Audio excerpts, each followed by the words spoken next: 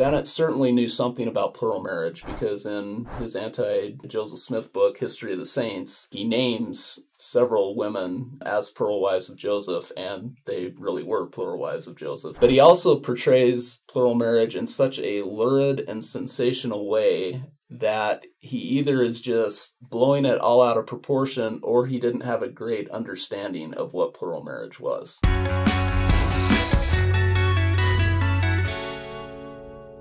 Hello, everybody. Welcome back to the show. Today, we've got with us Matt Godfrey. Welcome, Matt. Thank you. Good to be here. So Matt is, to we church history nerds, Matt is a godlike figure. But I'm going to let you maybe tell us a little bit about your background occupationally and with church history and whatnot. Well, I come from the celestial kingdom, apparently. Yes. He is a translated being. I've been really fortunate in my life to be able to have some interesting opportunities, both educationally and in the workplace. I have a PhD in American history and public history from Washington State University, studying history. I did a lot with the sugar beet industry of the American West. And then I worked for several years as a historical consultant in Montana, where we would do a lot of projects for the federal government. I did that for about 8 years, and it was a lot of fun. But then an opportunity came up to work on the Joseph Smith papers. I didn't have much of a background in Joseph Smith at the time. Most of my interest in church history focused on the 20th century, not the 19th century. But I understood how important the Joseph Smith Papers project was. And so I've spent about 13 years on the project in various roles. I was the managing historian for 8 years on the project from 2013 to 2021, which is just kind of a fancy way of saying that I kind of had oversight over all the historians that worked on the project. There's about 15 historians that we had. I also edited several of the volumes in the documents series. I was the lead historian on documents 2, 4, and 7, and also contributed to volumes 10, 12, and 15. So that was a blast to be able to work on the actual volumes. And then I've served as a general editor on the project since 2015, so about 8 years. And that just means that I read through everything that we publish before it's published to make sure that the tone's right, that we are consistent in the way that we present things, that it doesn't sound like it's written by, 5 different people, but that it kind of is a seamless book. So that's kind of what I've been doing over the last several years. So you know what you're talking about, essentially. Maybe. That's spoken like a true, humble researcher. So I was first introduced to you, actually, through your Fair Mormon conference address from several years ago. It's not called Fair Mormon anymore now. And you were talking about John C. Bennett. Yes. And that's actually what we're going to talk about today. I should have said that right at the beginning. We're talking about John C. Bennett today. And my understanding is John C. Bennett is kind of a main, amongst Latter-day Saints, he's kind of the villain of Nauvoo, if we were to kind of stereotype him or categorize him. And I don't think we've talked about John C. Bennett at all on this channel that I'm aware of. So I'm really excited that you were able to come in to talk about him with us. Tell us a little bit about who he is and what role he plays in church history. Okay. John C. Bennett is definitely an interesting figure in church history. He comes on the scene in Nauvoo, really in about 1840. So 1840, remember, Nauvoo's only been a settlement of the Saints for about a year. And Joseph starts receiving letters from John C. Bennett, and Joseph thinks that he doesn't know who Bennett is. But actually, Joseph met John C. Bennett way back in 1832. John C. Bennett was a preacher at the time with Alexander Campbell's religious movement. And William McClellan, kind of another villain in Latter-day Saint history, but at the time he was a member of the church. He introduced Joseph to John C. Bennett. They talked for a period of time, but Joseph doesn't remember this when he starts getting the letters from Bennett. He says in a letter that he sends back to Bennett something to the effect of, he hasn't had the pleasure of his acquaintance before that time. Mm-hmm. But when John C. Bennett starts writing to Joseph Smith, he's coming to this from a very interesting background. Bennett had a variety of jobs and occupations before he became acquainted with Joseph Smith in 1840. He had been a preacher, as I mentioned, with Alexander Campbell. He'd also been a Methodist preacher before that time. He had made efforts in Ohio and Indiana to establish universities in these areas. He unfortunately had some difficulty with establishing some universities because he tried to get one established in Ohio. The legislature of Ohio was kind of waffling as to whether or not they wanted him to do it. He starts issuing degrees from this university, even though there's like no classes and no teaching going on at the university. If someone wanted a degree in any one of a number of fields and was willing to pay for it, Bennett would issue them a degree. And so this comes to light, and so then the legislatures in Ohio and Indiana are pretty reluctant to let him start any other universities because of this. He's also a great proponent of the tomato before he comes to Nauvoo in 1840. It's really interesting because at the time, this period of time, people didn't really consume tomatoes. There were some people that ate them, but a lot of people thought tomatoes were poisonous, and so they wouldn't eat them. But Bennett had an acquaintance who was very pro-tomato, and Bennett became pro-tomato, and he wrote a whole bunch of newspaper articles about the virtues of the tomato. And he became actually fairly well known for his tomato propaganda, I guess you could say. An advocate for the tomato. An advocate for the tomato. He's who I have to blame. That's right. And it's also interesting, too, because after he, becomes involved with the church and then falls away and becomes an enemy of Joseph Smith, he becomes a chicken breeder at that time. And he actually breeds a strain of chicken that becomes very well known as kind of the best New England strain of chicken.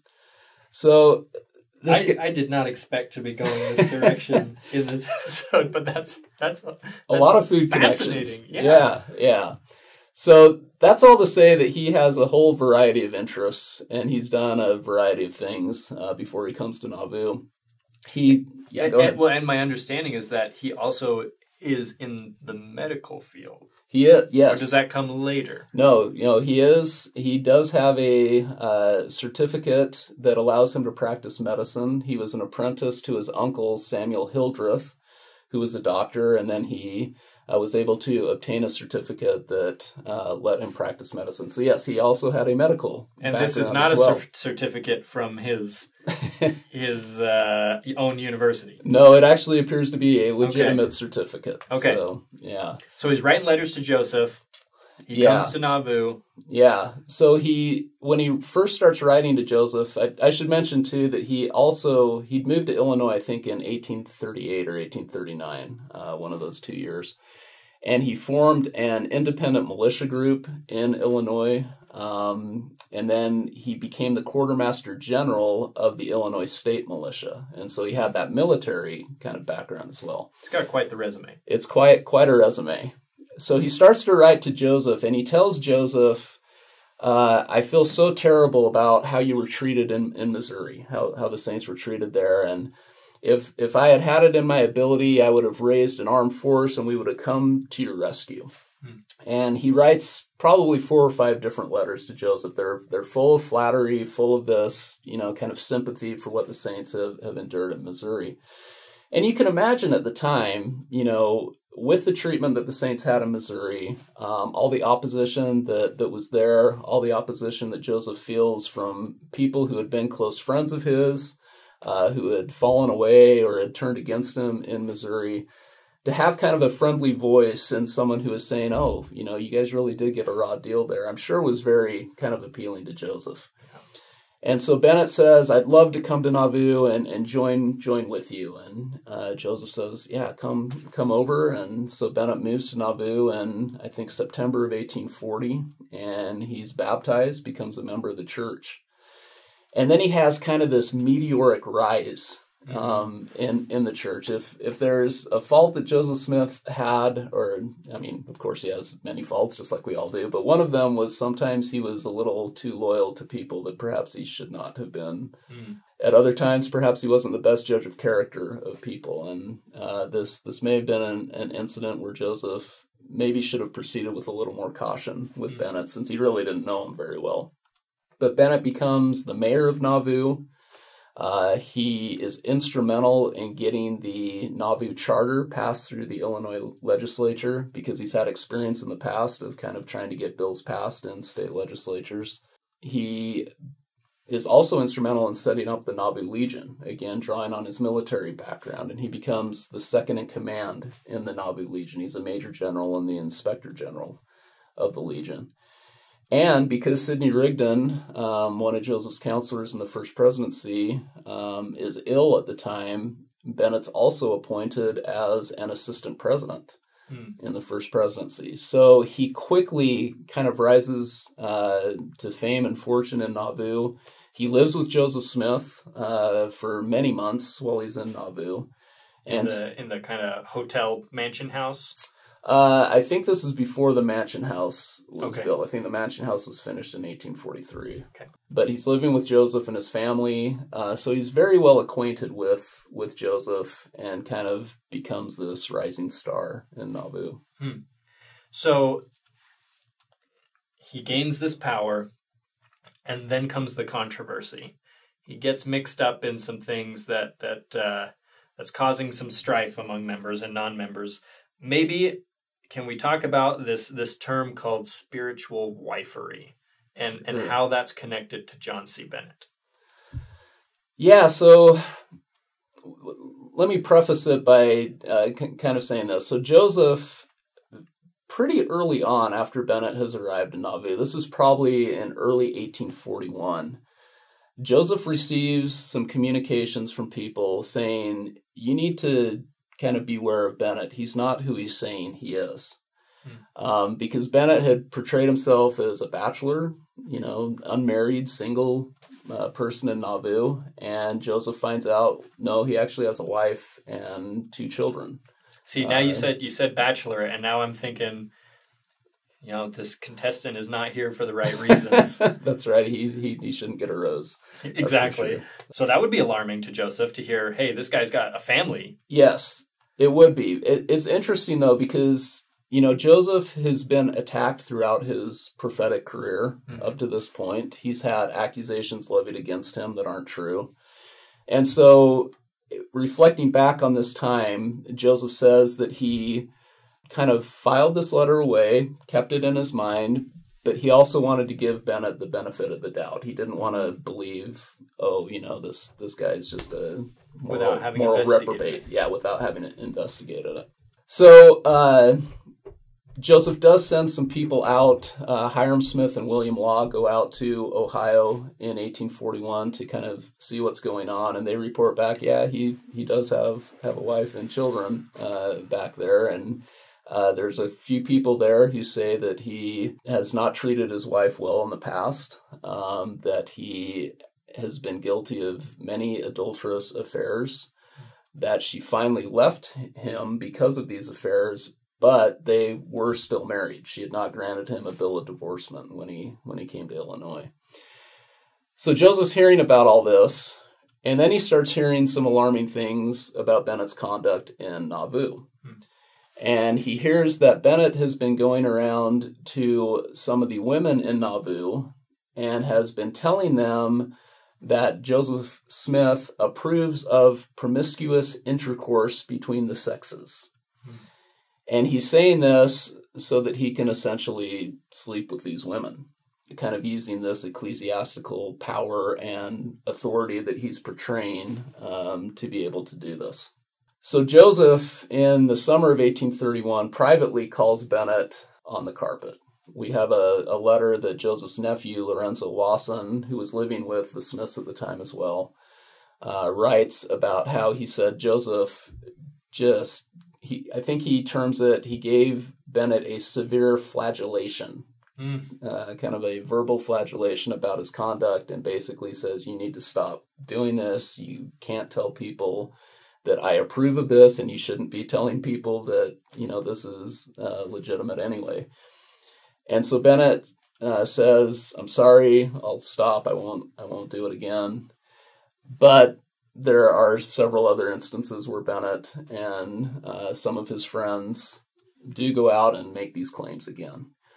Now, I don't think they're saying at the time that Joseph is telling them that they can have spiritual wives. They themselves are not going around to women and saying, you are my spiritual wife. They're not using that term for that.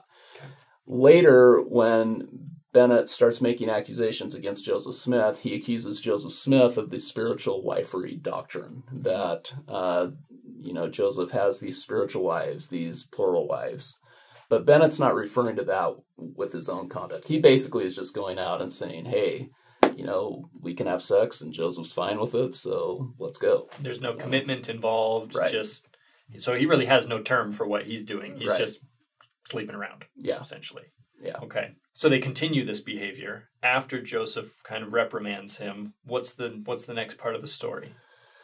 Again, Joseph, kind of privately reprimands Bennett a few different times. Bennett always promises that he'll repent, that he'll stop, that he'll reform. In the early spring of 1842, Joseph sends George Miller, again, out to investigate some of these charges against Bennett. He meets with Bennett's wife's brothers and talks to them so that there's kind of incontrovertible proof that Bennett is still married at the time. And Miller writes to Joseph about this. And it's around this time when Joseph gets the letter from Miller that Joseph decides it's enough. We need to take action against Bennett. He doesn't mention Bennett by name, but he gives a very strong sermon in April of 1842 denouncing adulterers and people who are immoral. And again, although he doesn't mention Bennett by name, you can tell that this is pretty much who he's referring to. Many of Bennett's friends who have been guilty of the same conduct are brought before the Nauvoo High Council in May of 1842, as well as some of the women who were involved with this, to investigate what's going on. And so they are disciplined by the Nauvoo High Council. But Bennett is, because of his position, I think, as an assistant president, as well as his kind of prominence in Nauvoo, is dealt with more by Joseph and by the 12 apostles. In a kind of a more private setting. Initially, yes, in a more private setting. So they prepare a notice of withdrawal of fellowship from Bennett on May 11th, 1842. It's signed by Joseph and by Hiram Smith, as well as by many of the 12 apostles, not all of them, and not all of them are original signatures. So Willard Richards prepares the notice. There are some original signatures from the 12, but then Richards signs for a few of the other 12. And these appear to be members of the 12 who had been in Nauvoo, but who had then left and weren't there at the time that the notice was prepared. And so it seems like Richards had probably talked to them. They approved of having their names appended to this notice of withdrawal. So they have this, but it's not entirely clear what this notice means. We don't know if maybe it's saying, Bennett, you're going to be cut off from the church, which was kind of the term that they used at the time for excommunicated, or whether it really was kind of more of what we would term today as a disfellowshipment of Bennett. Because 6 days after this notice is prepared, Joseph also authorizes Bennett to withdraw his name from the church voluntarily, and Bennett agrees to do that. And so this seems to kind of be a way to let Bennett save face in leaving the church. Joseph also has Bennett come before the Nauvoo City Council and make a statement that Joseph had never taught him about that promiscuous intercourse was acceptable, which Bennett does. Bennett signs an affidavit to this as well. And then something happens, and we're not sure what happens to precipitate this, because it seems like Bennett's just going to go away peacefully from the church and leave Nauvoo. But then in June of 1842, Joseph has this notice of withdrawal of fellowship published, and he also denounces Bennett by name in a public setting. And this leads to Bennett getting quite angry and writing a series of letters to the Sangamo Journal, denouncing Joseph Smith and saying, I'm the virtuous one here. Joseph Smith's the immoral one. He's guilty of, this spiritual wifery doctrine. He has all these women that he's married. He has wives and concubines. And you should be focusing on him and not on me. And so that's where we get into some additional controversial stuff, because there's a broader discussion about how much John C. Bennett would have known about plural marriage. Yes. Because Joseph is practicing, to some degree, plural marriage in Nauvoo. And, you've got John C. Bennett living at Joseph's house for a while. So I guess my question is, was he in the know on this?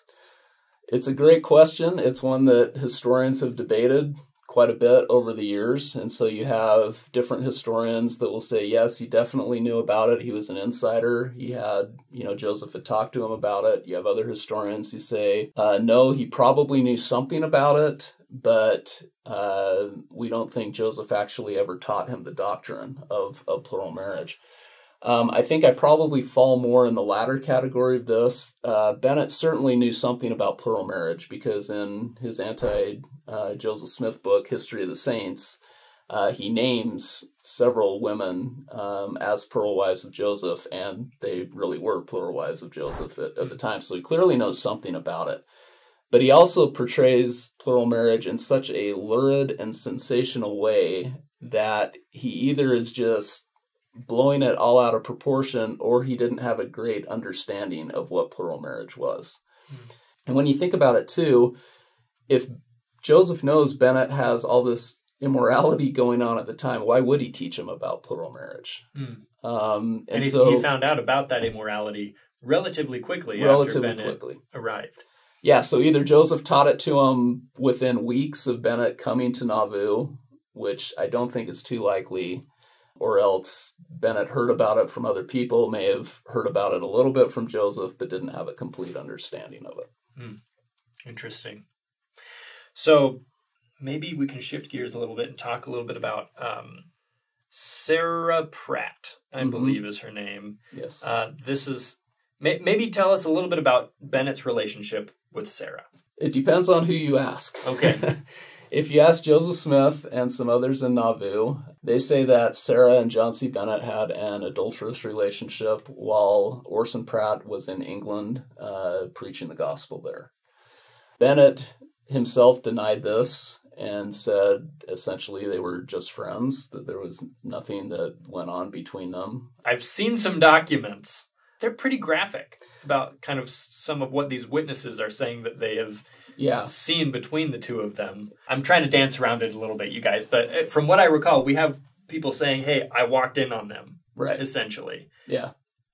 Does Bennett have a defense for that? His defense is people will do whatever Joseph Smith tells them to do. Joseph told them to swear to these affidavits saying that they saw us doing this. It's not true. They're lying about it. That's essentially what his defense is. So it essentially comes down to Bennett's word against Joseph's. Yes. And that's the way it is for a lot of this, which can be frustrating. Yeah. Both as a historian and, as a member of the church trying to figure out what's going on here, because it essentially is a he said thing in many ways. So Sarah ends up leaving the church, right? Is that... Eventually, but not at this time. Not at this time. So, what goes on as far as her relationship with Joseph and the saints in the midst of all this controversy? Bennett kind of counterclaims, or he actually makes the assertion first, and then Joseph says, no, it's Bennett and Sarah that had the relationship. But Bennett says that Joseph proposed marriage to Sarah while Orson was in England, that he tried to make Sarah one of his plural wives at that time. And when Orson gets back from England and hears about this, it creates some friction in his relationship with Joseph. And for a time, Orson is dropped from the Quorum of the 12 for several months. He comes back in 1843, and essentially Joseph, denies everything that Bennett's been saying about Joseph and Sarah repeatedly. And Orson accepts that and comes back and is reinstated as a member of the Quorum of the 12 in 1843. So Sarah eventually becomes quite antagonistic towards the church. And she makes some claims, and this may again be one of those, you've got to decide whose word you're going to believe on this. But she claims that John C. Bennett is actually performing abortions in Nauvoo, that he has the instruments and the know-how to do it, that he's been doing it, and that he has performed abortions for women that Joseph Smith has been with. Is there any truth to that? What information do we have about that claim? Yeah, so this claim that Sarah makes comes out in a book that a man named Wilhelm Weil publishes in Utah in the 1880s, I think. It's an attempt to expose Joseph as a fraud, the church as a fraud. And so he has a statement in there from Sarah Pratt where she talks about Bennett performing abortions for Joseph Smith. One of the interesting things is, in terms of the contemporary records, so, the records in 1842, you don't have any records or any accusations of this happening in terms of Bennett performing abortions on women who Joseph Smith got pregnant. What you do have in the contemporary record is you have two affidavits, one that Hiram Smith gave and one that a woman named Zeruiah Goddard gave, that say that Bennett did perform abortions, but they were for women who Bennett and his friends had slept with. The plot thickens. Yeah, and not Joseph Smith. And it seems to me, with all the accusations that Bennett makes against Joseph, which are many, in his book History of the Saints and in the letters that he writes to the Sangamo Journal, he never says, Joseph had me perform abortions on women. And I would think that this would be something Bennett would put in his book if indeed he had done that, because it would then kind of bolster his claim that Joseph is this immoral person who's sleeping around, getting all kinds of women pregnant, and then he has to go in and kind of clean up the mess behind it. Yeah, it's suspicious that a piece of ammunition that lethal against Joseph would be withheld right in the middle of that controversy in 1842. Yes. Yeah. And it doesn't show up for another 40 years. Yes. But essentially, we're left to kind of decide who we're going to believe, unfortunately. Yeah, essentially, it's another one of those things where can't prove it either way. Can't prove it either way. But definitely something fishy going on there with that late account. But yeah, that's helpful information. Yeah. So how does this controversy with John C. Bennett kind of simmer down? Kind of what's the result of it? Well, it doesn't simmer down for a while. Okay. Bennett keeps it alive. So he publishes these 4 letters in the Sangamo Journal in the summer of 1842. He then compiles the letters together with material that Eber D. Howe had published in his expose of the church, Mormonism Unveiled, and other information. That's published as a book in the fall of 1842 called The History of the Saints. And then Bennett also goes on the lecture circuit, and he travels around the eastern United States. People pay to come and hear him talk about all of his accusations against Joseph Smith, kind of his unveiling of all the lurid dealings of the saints in Nauvoo. And this happens for many months that Bennett's doing this. And Johnny Page, who is one of the Quorum of the 12 Apostles who's serving a mission in Pennsylvania at the time, he writes Joseph a letter and he says, hey, we need to take some action because all these claims that Bennett are making, they're having an effect on people. And you need to take some action. And so several men are called on missions specifically to go back east and to refute the accusations that Bennett has been making against Joseph Smith. But I think in some ways, too, just personally, I look at Bennett and I think his legacy extends even to today because... Tomatoes for one thing, chickens for another. Yeah. But even more than that, he's really kind of the first one to expose plural marriage, even though it's an exaggerated version of plural marriage. He kind of exposes that in 1842. And the way that he presents it with all of these, he says Joseph has all of these wives and concubines that he calls the Mormon seraglio. And he says there's different levels within this. Like, none of this is corroborated by any other evidence, both, from people at the time, from women who were in plural marriages with Joseph Smith. There's nothing like what Bennett promotes says. it as this huge organized entity Yes. that's going on underground. And my understanding is that at this time, in 1841, 1842, Joseph didn't even have very many plural wives at that time. Is that correct? There were a few, not as many as he would have. He marries women throughout 1842 and 1843 as plural wives. So there certainly are some at the time. And again, Bennett knows about several of them. But I think the way that Bennett portrays plural marriage to the world kind of has colored the way that critics of the church or people in the church kind of investigating this still kind of look at it like this really bizarre, immoral, sensationalist practice. And I'm not sure Joseph Smith, had he talked much about plural marriage or left records behind it, certainly his version of plural marriage would be vastly different from John C. Bennett's. Yeah. But I think that legacy of how Bennett portrays it has continued over time. He just really illustrated it in a quite imaginative way. Yes. And we're still seeing some vestiges of that. Yeah.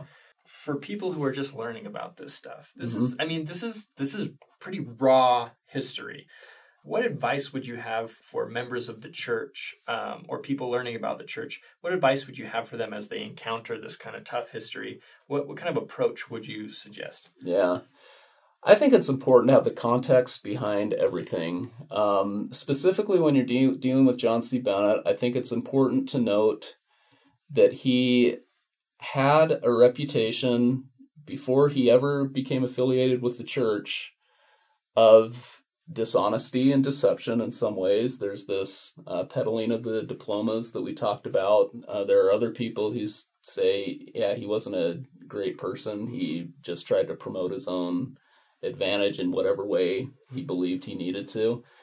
And you see this after he leaves the church too. This is interesting too. So after Joseph Smith is killed, and James Strang is one of the people who come along and say that he's the successor to Joseph Smith, and there are several Latter-day Saints who follow James Strang, Bennett becomes affiliated with Strang's movement. Really? But then he's ejected just a few months after under a cloud of controversy again.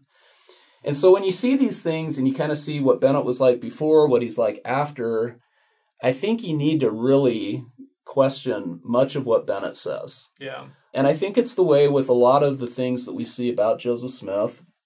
Oftentimes there's a kernel of truth to it, but then it's distorted and depicted in ways that make it seem just crazy and odd and unacceptable. And I think you may see this with Bennett as well, that he may have had a kernel of truth in some of the things he was talking about, but he distorts it in a way, and he does it because he wants to bring Joseph Smith down. That's his stated goal. Yeah. And so I think you need to take into consideration his motives as well. And so having that context, kind of looking at his motives, looking at, what evidence is corroborated and by whom. And then in some ways with this, you have to kind of choose who you're going to side with. Personally for me, I believe Joseph Smith was a prophet. And so I don't believe that he's lying about a lot of this stuff. I tend to believe his side more than I believe Bennett's side. Yeah. And I think that's something that you just need to make a choice about. So if people want to learn more about this, what resources are available? So a lot of the documents surrounding Bennett are in Documents Volume 10 of the Joseph Smith Papers. They're all available on our website, josephsmithpapers.org. There have been quite a bit of scholarship done on Bennett. I published an article in Mormon Historical Studies on Bennett. There's a biography of John C. Bennett that Andrew Smith wrote. That's a good piece of work. And there are articles. I know Brian Hales has talked about John C. Bennett and kind of the plural marriage aspect of it. Mormon Polygamy Documents, I think, is yes. the website. And he's got a whole thing on Sarah Pratt and John C. Bennett. That's a good resource if you're wanting to learn more about that. Yeah. So I think, you know, there's various resources you can turn to. Even Saints, Volume 1, talks about John C. Bennett. And so I would put that as a good source to go to as well. Awesome. Matt, thank you so much for being here. You bet. Everybody watching, thank you for listening, and have a great day.